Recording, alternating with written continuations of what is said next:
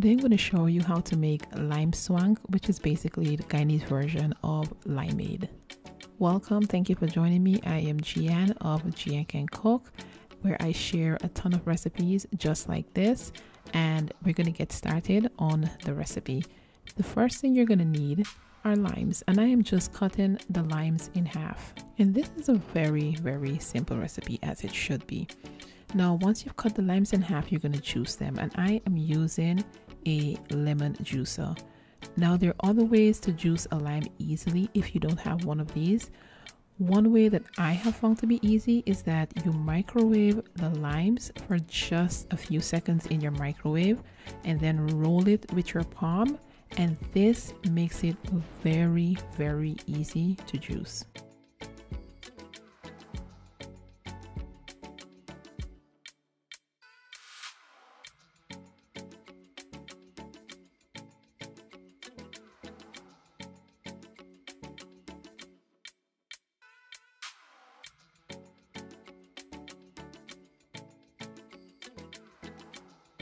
Once I've juiced all of the limes, I am going to place the lime juice into a pitcher. Next, I'm adding brown sugar to the pitcher, and of course I'm using Guyana brown sugar. The brown sugar gives it this distinct color that you typically see with lime swank. If you want, you can use white sugar, but it's not going to give it this color or even flavor. And I'm just going to stir it until the sugar dissolves. Now, because Guyana brown sugar is a little bit coarse, it does take quite a long time to dissolve.